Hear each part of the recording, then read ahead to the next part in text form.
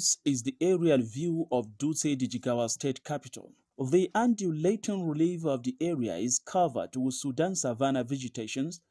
It is a home also to 335,600 people, according to the 2016 National Population Commission's estimates. Historical evidences available in literature indicated that Dutse is one of the oldest urban centers even in the old Kano state, ranked second to Kudu. Garu is the headquarters of the Dutse Emirate and its environs, covering an area of about 5 square miles. Garu Palace is one of the landmarks of the Dutse Emirate, and this aesthetic place is a space where power is performed and grandeur displayed. It is a fulcrum of a state's political, economic, and spiritual activities, and these arts and artistic symbolism are integral aspects of communicating power and royal distinction. Dr. Nuhu Muhammad Sanusi, appointed in 1995, is the 19th Emir of Dutse, who ruled the Emirates in the past 215 years from 1807 to date.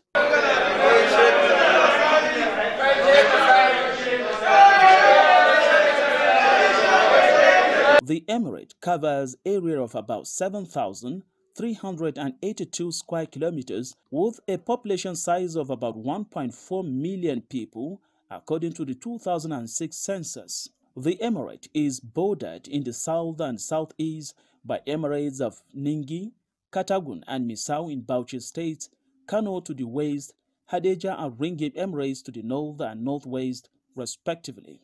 Dutse Emirate houses 30 towns and villages in and around 7 local government areas of Jigawa State. The emirate is strategically situated along the proposed Trans-Africa Highway, which network begins in Mozambique, passes via the emirate through Kiawa to Kano and Lagos states. The emirate is exceptionally endowed with major agricultural and livestock markets such as Shuarin, Sara, and Kiawa, holding on Mondays, Tuesdays, and Fridays.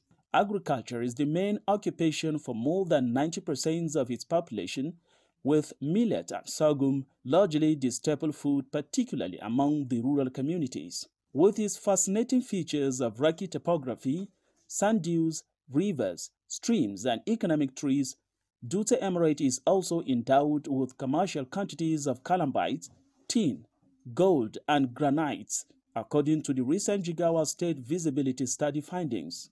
The emirate, like other parts of the state, is generally peaceful and accommodating, with people from different parts of the country fully settled for the peaceful nature of the residents and the liberal leadership the emirate is blessed with. Dutse means rock in Hausa. The town derived its name from the rocky nature of the environment, in which the entire town is surrounded by rocks, which the early settler used for security cover and also for hunting. The 19th Emir of Dutse, Alhaji Dr. Nuhu Muhammad Sanusi, is our guest today on the program Conversation with History, where he will touch these historical antecedents and also other issues that will be of benefit to the younger generation of today.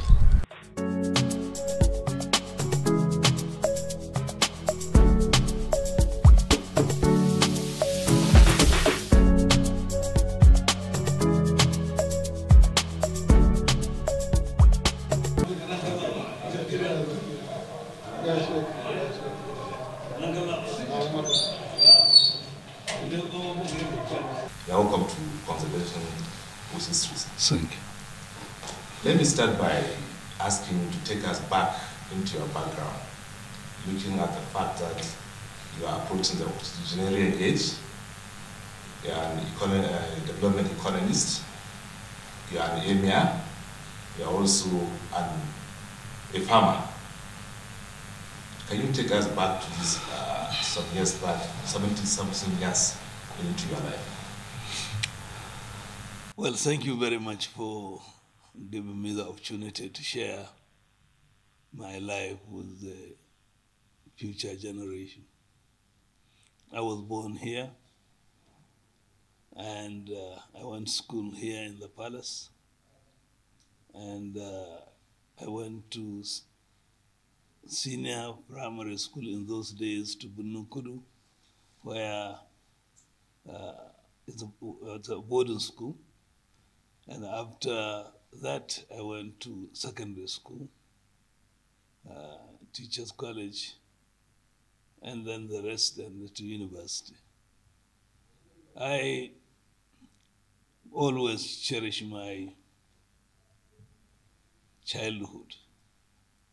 It was full of adventure, full of knowledge. Remember many of those people who helped me grow to what I am now, my teachers, my parents, my friends, and the rest. So I'm still grateful to them for helping me to nurture my own life. And so when I finished university, I became interested in things like agriculture, like you mentioned.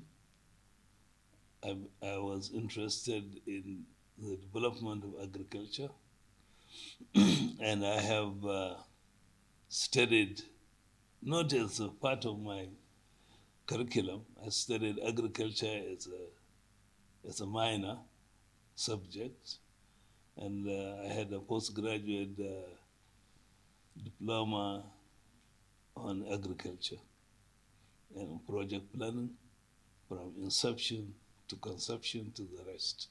What are those schools you attended? Because the younger ones would be interested to know the quality of such schools from those days. Yeah. Well, Bunungudu was the real molder of my life. Bunungudu Senior Primary School was the first. It's not only a boarding school, but also in those days, the only two post-junior primary schools, what they call senior primary schools, the only two in Kano, Bununkudu, and Kano City Primary School. So it's a privileged institution.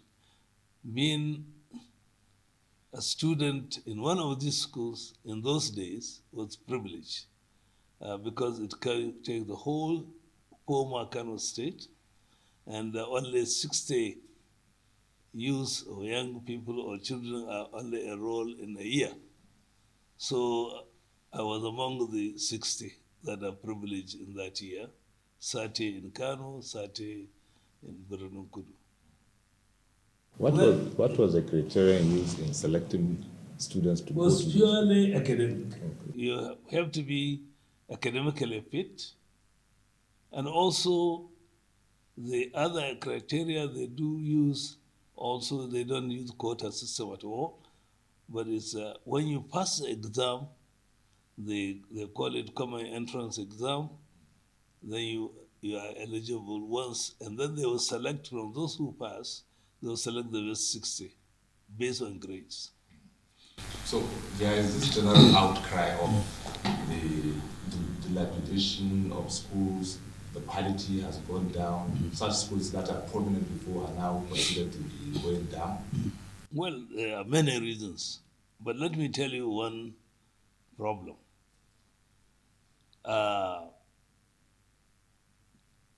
There is serious shortage of teachers now, and trained teachers for that matter.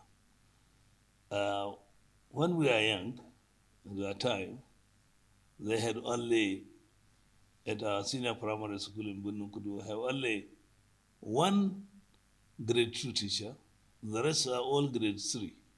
And yet, the quality of education that we had at that time is not obtainable even in the universities. Because in the primary school, I have learned a lot about geography, about science, about universe, about all other things in primary school, and with grade 3 teachers. Now you have got NCE teachers, you have got graduates, and yet the quality of education is so far down than what it is now, than it was then. So when is the quality of teaching? There are no trained teachers in this country. This is a state with about 5 million people. And I think we have only one teacher trainer in Gumel. And this is not tenable at all. So, Your Highness, are you in the same page with those people who are saying the teacher training colleges should be returned?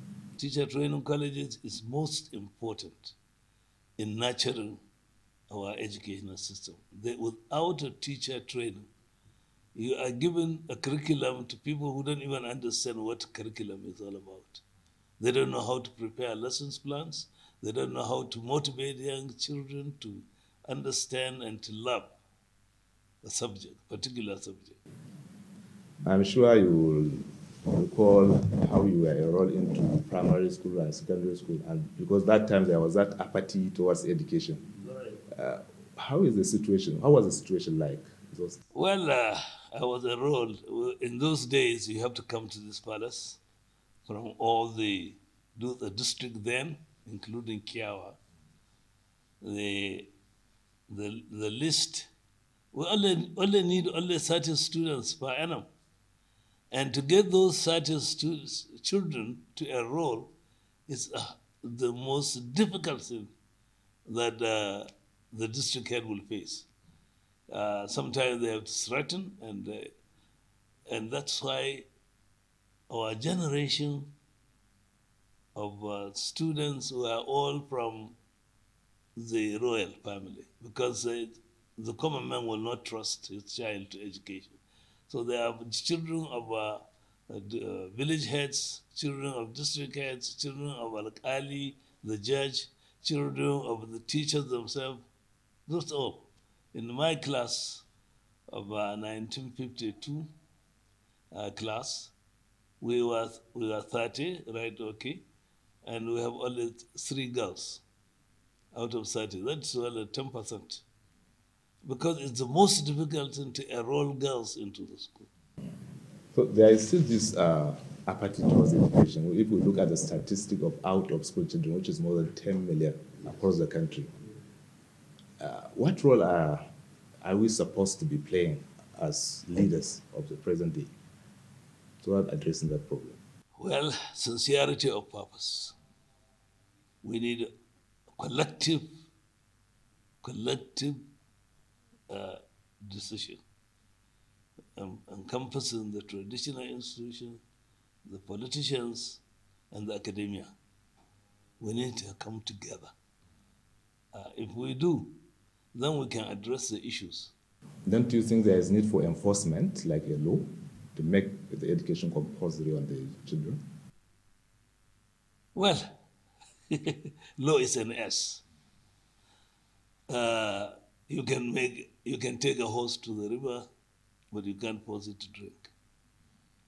If we have done that before, it's been done, and even in this state now, education is free for all girls in this state, up to secondary school education, and even they get scholarship to universities. And yet, things have not changed much. What we need is beyond law, is the conscience of our community. Do we need some incentives, like to encourage them? Well, economic incentives are good. Because some of the children is because of poverty. The parents take them away to Almajiranchi and other things so that they will have a soccer kind of relief from taking care of the children. Yes. Well, that's another different issue. Poverty. Poverty breeds everything. Breeds crime, breeds terrorism, breeds everything. Poverty. If you address the economic aspect of it, government alone cannot address all the issues. Except government can make the conditions much easier for people to be self-employed, find work, by creating certain things that are likely to generate young people and give them employment, and not necessarily in the government or in the private sector. Let them be themselves self-employed. This is a different issue.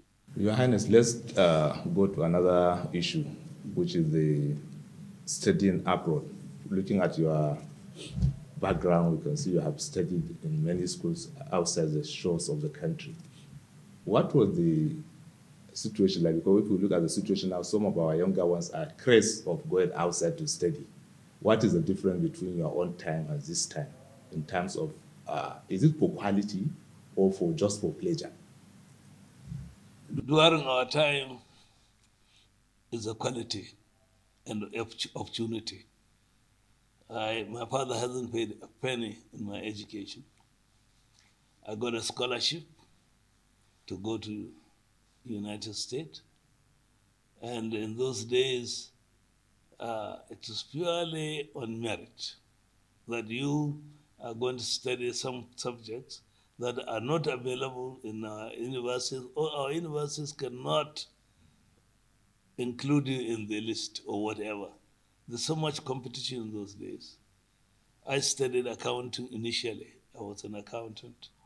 And so when I finished the training as a teacher for accounting teacher at the Ahmadu Bello University, I was fixed. There was no other thing as a teacher for me except to go into either ACCA, so as to be a professional accountant, or in those days, because there is no other body like they have Anand and the rest now. So I chose to change my subject and study development economics. And so this is why when I applied for scholarship in those days, what they do teach at Ahmadu Bello University, they were only strictly just economics, no branches, just general economics is being taught at the university level. So my subject was a little different, so I was able to gain a scholarship to go. And also my advantage also is that I am a teacher. I wanted to teach at that time, so that's how I got the scholarship. But now, to be honest, there are some universities outside that are not as good as our universities in Nigeria.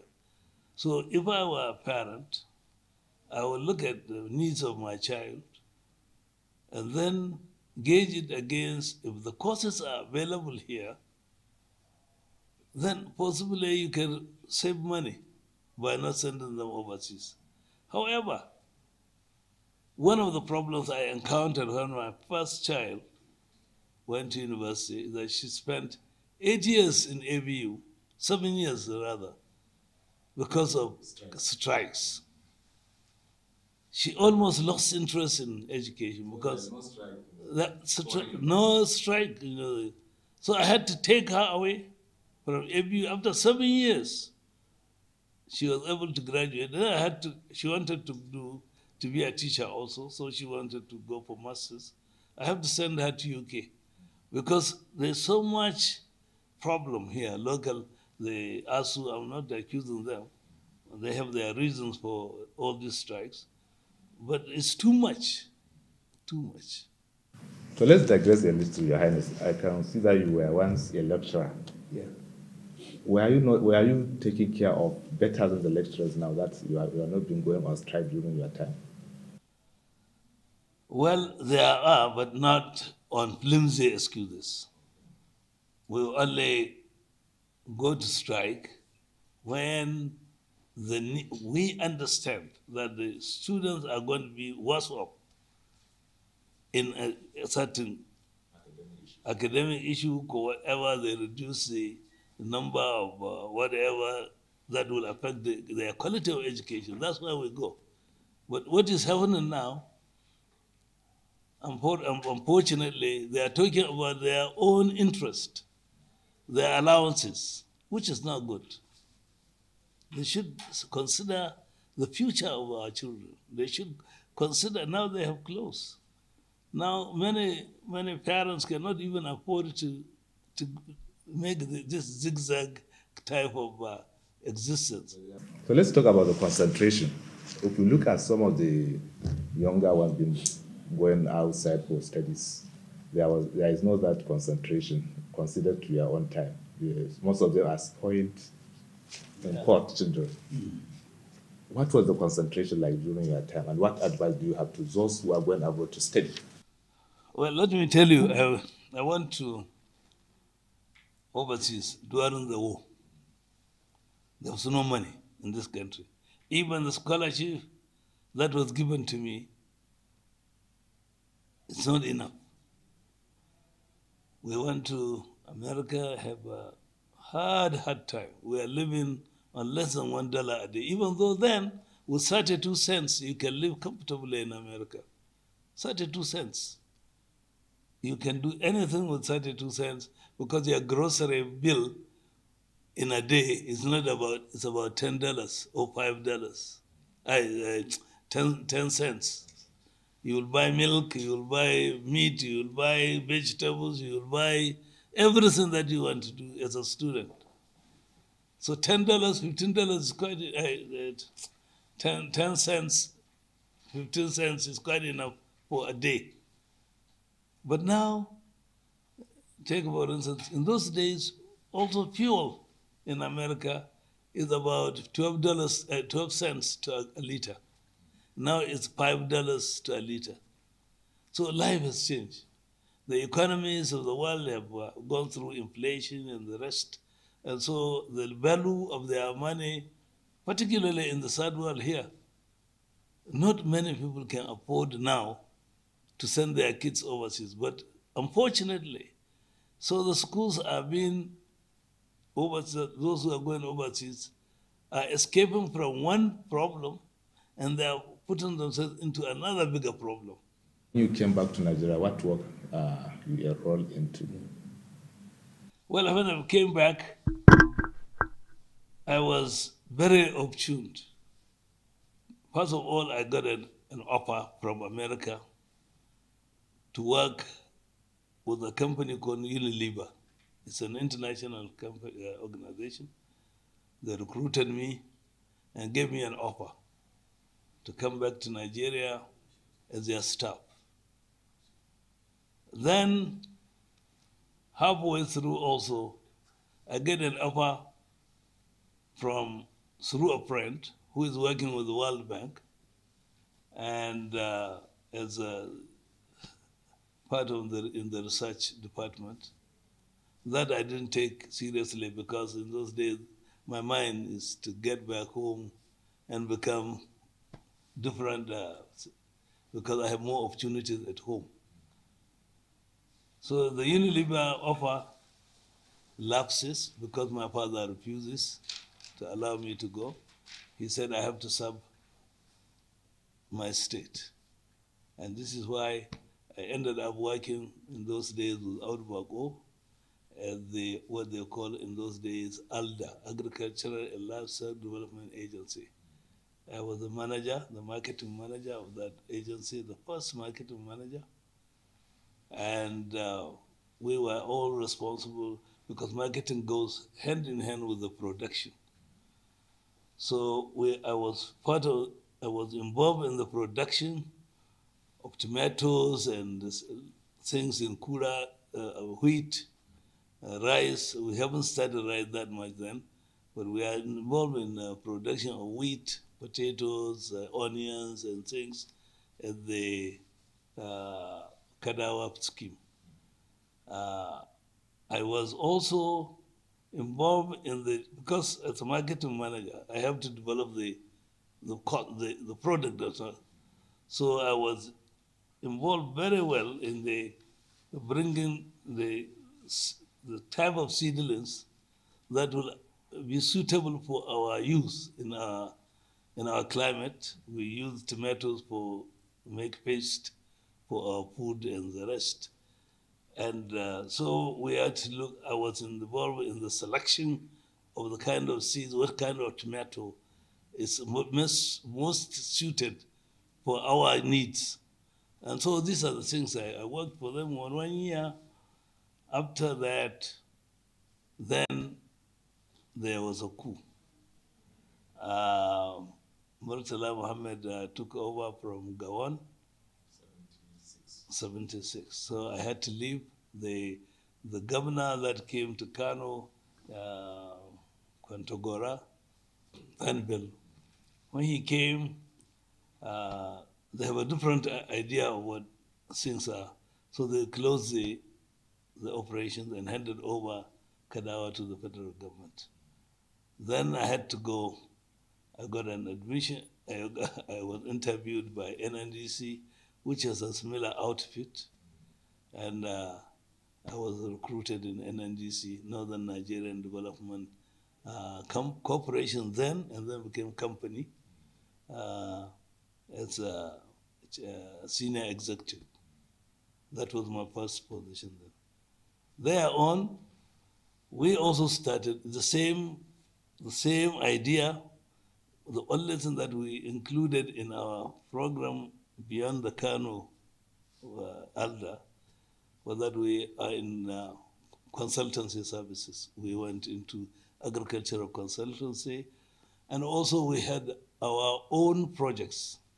We started a project, the tea in Mambila, the tea in Mambila. We developed the coffee in Mambila. We started lowland tea in Baisa in Taraba State also. Then we started a silk project with the support of the Japanese government in Kaduna. Then we have the rice scheme in southern Kaduna. We had and Kenap, which is, I don't know whether you know it, is what they used to make sacks. It's a Kenap. We had also commercial Kenap in southern Kaduna. Then we went into timber production in NNDC. Where we have, if you go towards, from Jos, you're going down towards Nasarawa State, you find a lot of big timber trees. Those are our projects. And then we went into other things that other companies don't, because this our company is then called Nigerian Agricultural Promotion Company. So we are promoting agriculture. So we are going through different environments and climates and establishing projects that will. Then we started also the at Ankpa in Kogi State now. We started date farm, oil farm project, which is still, I think, there. So many things that we are involved in. So it shows that, Your Highness, you are part and parcel of those who laid a solid foundation for some of the private sector enterprises in the country, working at the NNDC and other enterprises. Where did we get it wrong? Because some of these companies are closed shop. If you go to Sharada now, you'll see how many industries have closed shop. If you go to Kaduna, textiles have closed shop. What was the reason, Your Highness? Well, before I get to that point, let me bring you back a little bit.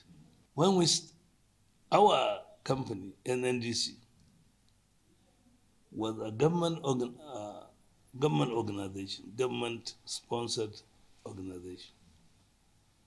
We have a system, because we are a limited liability company then. So we have a system of chain of promotions and no interference. During the Gawon regime, we had no problem. NNDC was solid. We were able to do things because we are independent, even though we are a government company. Then, as time went on, by the time the politicians came in, they interfered so much in the management of NNDC, because don't forget, NNDC was owned by northern states. So they were unable to keep us united. Then tribalism came in, nepotism came in, And at one time, the future of most of us, we find that if we stay in the NNDC, we don't have a future. Because things are going so bad, NNDC, as strong as it was, they have not been able to keep, even to be able to sustain themselves. They were selling assets. We have housing program in NNDC, Denmark, if you remember, which we had so many, all the big cities, we have housing program for civil servants and people who are interested. Kaduna, in Kano, in Ilori, everywhere. So the interference destabilized the management of NNDC, and so it became political. Appointing a managing director becomes a political issue rather than you are based on. This is how I left NNDC.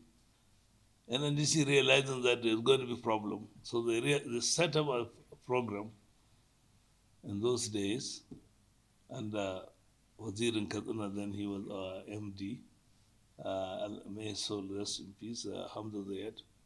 He saw this coming, so he said, he gave us an option. Go and help local entrepreneurs, set up an industry, and after that, you can come back after 3 years, if you like, come back to NNDC. If you don't, then you stay there. So we were given that option. So we went, I chose to work with Ishaq Rabi and Sons, and established for them a sugar factory. I established for them a soft drink factory. And also I was involved in their policies every day.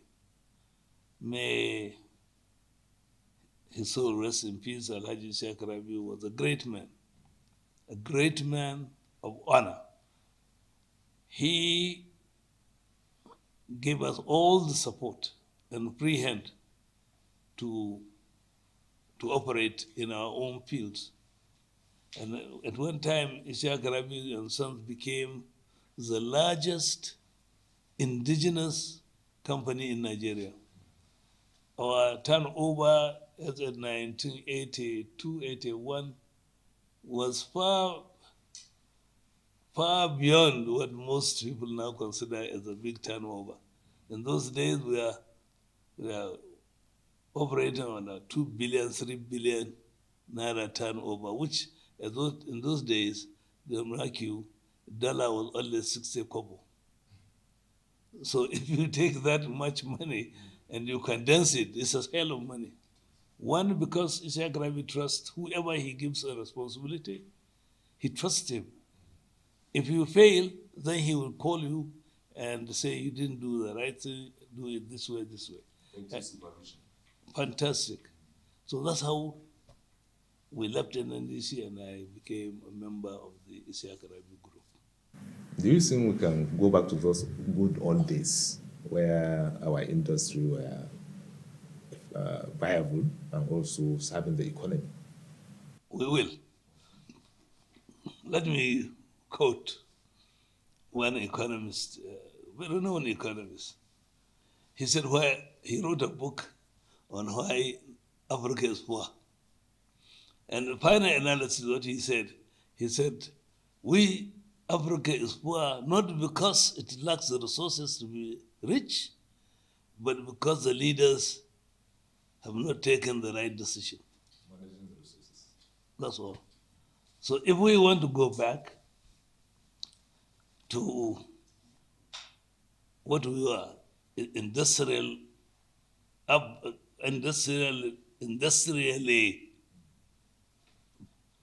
growing by the whatever we want to achieve, we will have to get our leaders to re-examine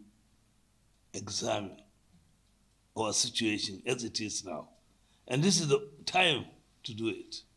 If they do, get the right economists, professional economists, get them the right, give them the right to sit down, analyze, and see where we went wrong and how we want to get back. People are surprised or are amazed by the kind of passion you have for agriculture. Sometimes we see you as an Emir, first class Emir, we see you in the farm. What is the energy? What is driving you, sir? Well, agriculture is in me. Environment generally, nature is in me. I like to be in a natural environment. I always pray that every day that I come to the palace, and if I spend 2-3 days, I get bored.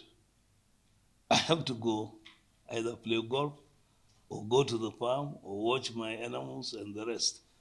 Because of my love for nature, I don't mind. In those days when I had the opportunity to travel more often, I will go buy a ticket, go to London just to be in the park for a few weeks and then come back.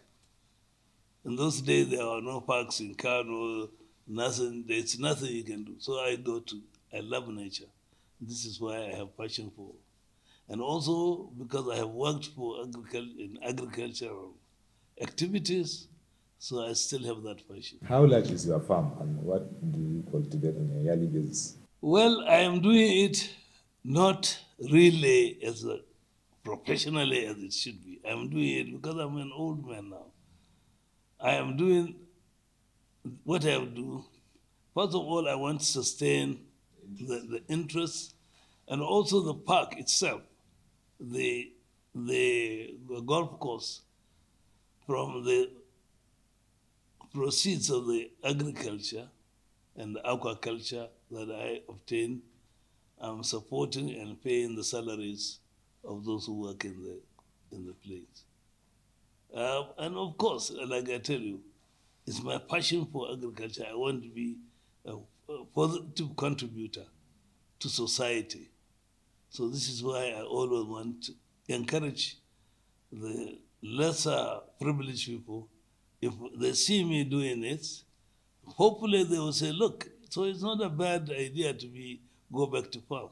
Your Highness, are you worried that there is a record that it's on record that large percentage of those younger populations that go to the southern part of the country in search of greener pasture, or something they call it Jirani, come from this part of the country, especially Jigawa, despite the fact that we have the potentials in agriculture, we have the land?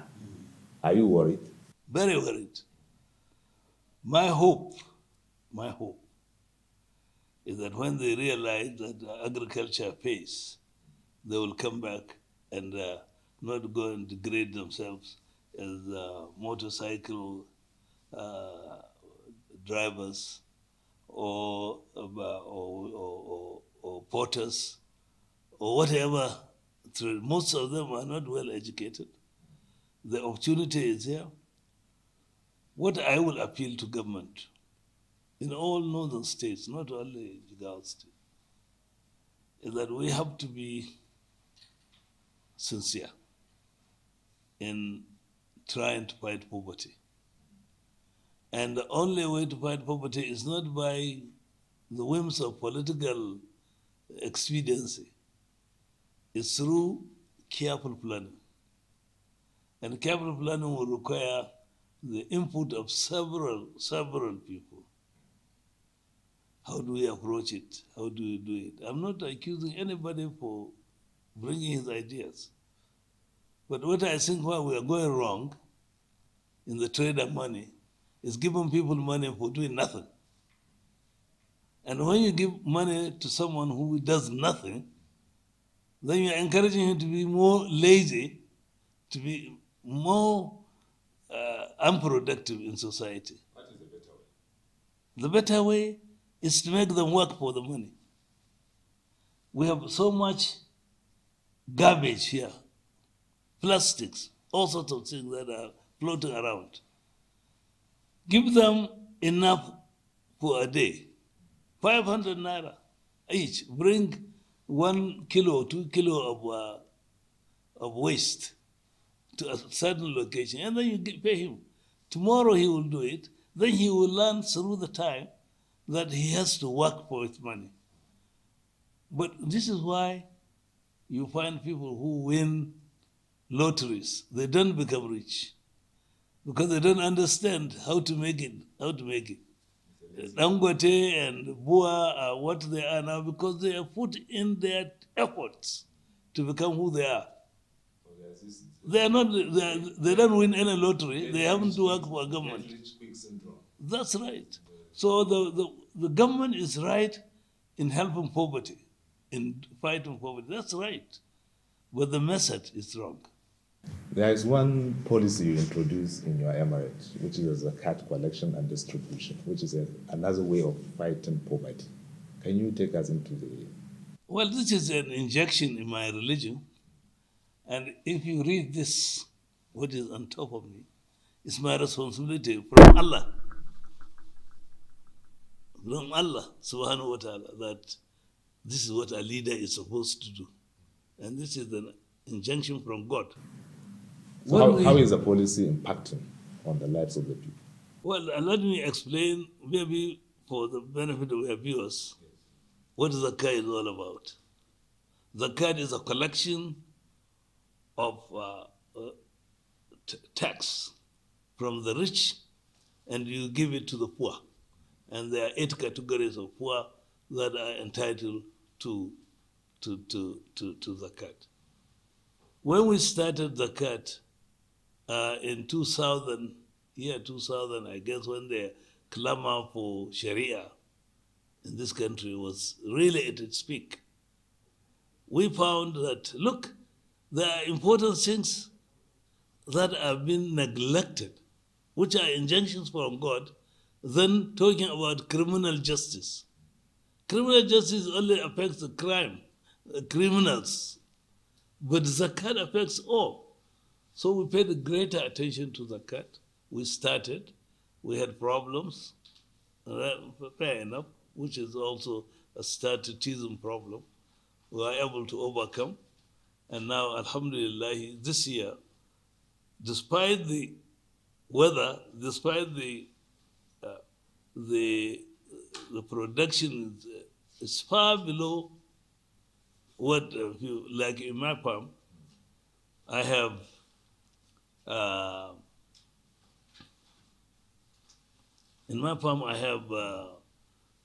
last year I gave about 140 bags of rice as zakat from my collection. This year, because my production was far below because of the climate, I was only able to give about 35 bags. Yet, when I took the aggregate, the total number, because people now have become more aware and they have given more zakat. This year, we have, from 7 local governments, we have collected on grains alone, grains, equivalent of 450 million naira, which is distributed to the poor. So you can see the impact it's going to make. It will go around, yes. So how is it related with the issue of peaceful coexistence in the Emirate? Because there is a Sulhu or Reconciliation Committee set up by you. Is it part of the zakat effort? No. Okay. Sulhu, we realize that we have to contribute our quota to peaceful coexistence among our communities. And not only among the different tribal groups or ethnic groups, but also we realize that we have our own problem that are indigenous to us. Most of them are family issues or border, boundary issues, and so many things that are not being attended. And every civil case is being taken to court. And the courts are all filled with with these cases, minor cases, and they hardly have time to attend to criminal issues, which are most of the time kept people in detention for many years because they are overwhelmed by civil cases.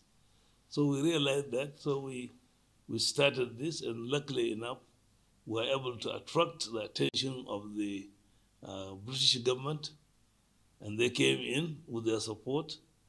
They retrained our people how to handle conflict resolutions.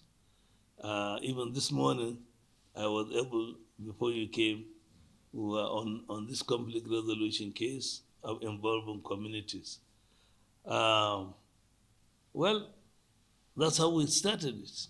And alhamdulillah, we realized that through sulhu, which is conflict resolution, we were able to resolve many, maybe 85% of the cases that were going to court. Your Highness, let's talk about one disease that is affecting the country, which is corruption. I would like you to take us back to the situation in the public service before and the situation now, where we can have those in public office squandering government public fund, and they have been taken to court for prosecution. Looking at your background, I can see there was a time you were even an ombudsman when you were in Ohio.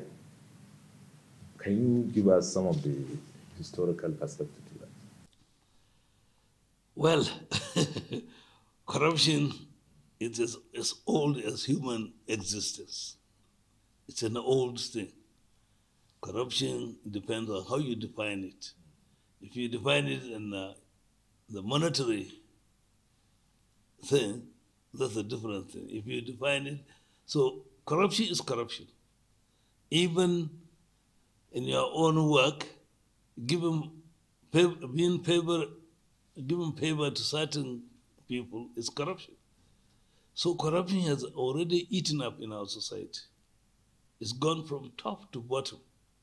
Nobody is free from corruption, including myself. We are not. Because corruption is a very wide subject.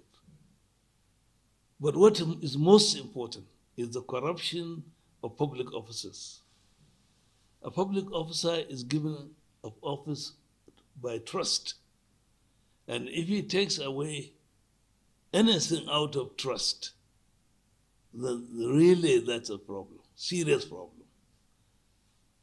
It's no more than if you are helping others, you're maybe someone in your family is more friendly to you, you support him, and you corrupt him by whatever.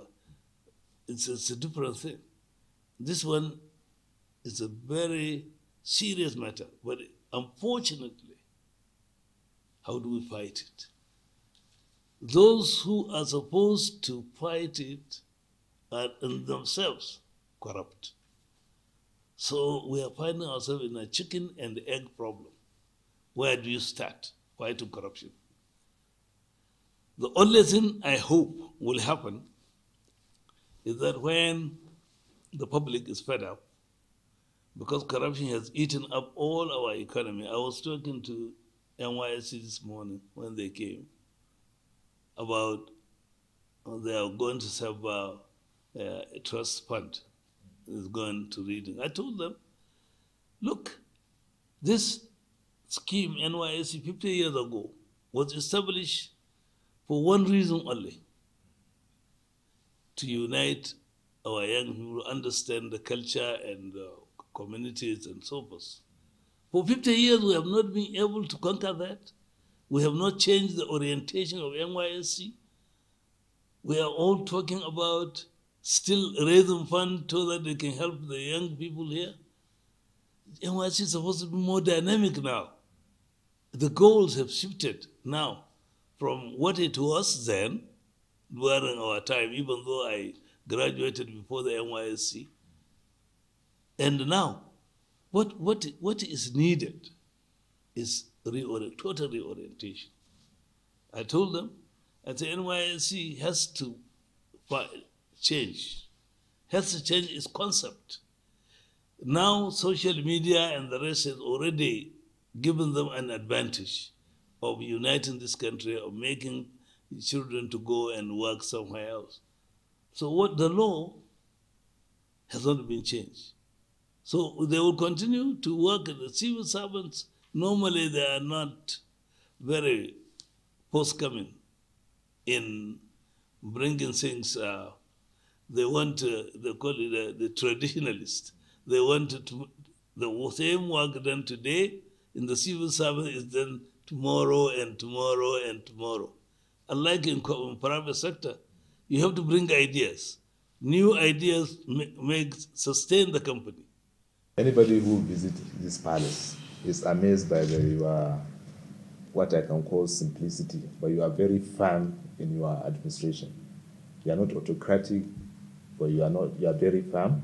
That is why the leadership here is some kind of liberalism. It's kind of liberalism. People are very, very happy with the way Dutse Emirates is being run.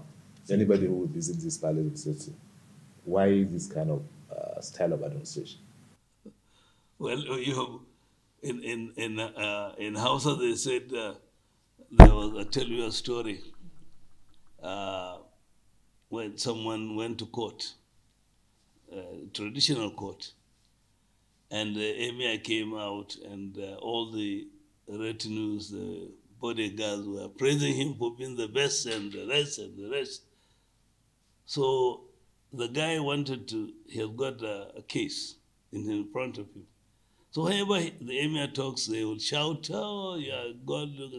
And the guy said he already intimidated him that he was not going to give me justice. So actually, I'm grateful for your comments. I'm happy. But part of my training as a commercial, in the commercial life, because I worked mostly on a commercial, I have to look for people. I have to work with people. And people are the key to my success. So when I became the Emir, I introduced this idea that Emir is not the Alpha and Omega. Emir is supposed to be the mirror of his people. So I'm always being careful. Every day I look at the mirror, what are my people, what do they want? What are their aspirations? What do they want in a leader? So this is why I have to bring myself to their level, to understand them, so that they also feel free to come and see me. So your final words to us who are coming up, the younger ones? Well, my final word, first of all, I want to pray for you as an individual. You have been very active in your life, and you have supported us very much so in many things. My only prayer, first of all, to you, may God, inshallah, elevate you to the highest position in your career. Well, to be honest, the young people, this country is yours. This is your country. This is your future. If you let things degenerate further, then you are going to blame yourselves. The future belongs to the young. I have only maybe another 3 years to live. God so kind, if I'm able to live like my father did, I will be, in 5 years, I will be dead. So, and my father lived very well. He lived 82 years of age before he died. So, Nima, I'm not looking for any more years, but I'm looking for salvation from God. I want to leave a legacy so that people who are coming after me, not necessarily my children, I want the people in my emirate, I have a responsibility to them, to help them. I want them to remember me and pray for me, even if I die, that I have tried my best to improve their lives. I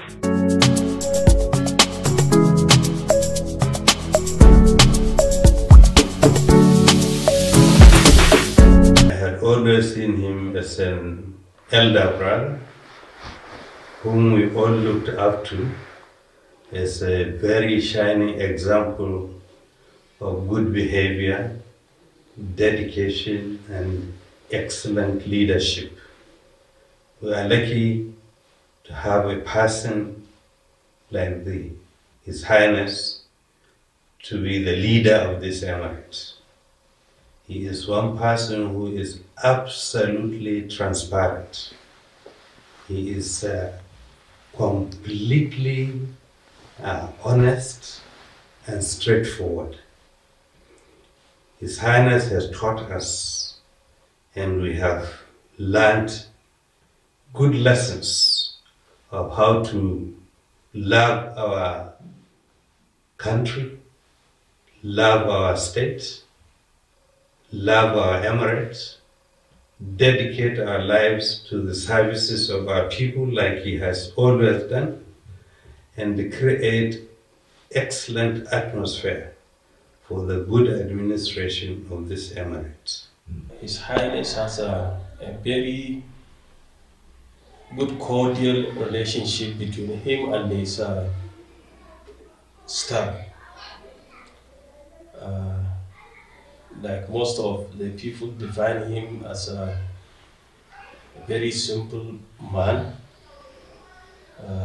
So that simplicity implied is everywhere, not only to the people outside the palace.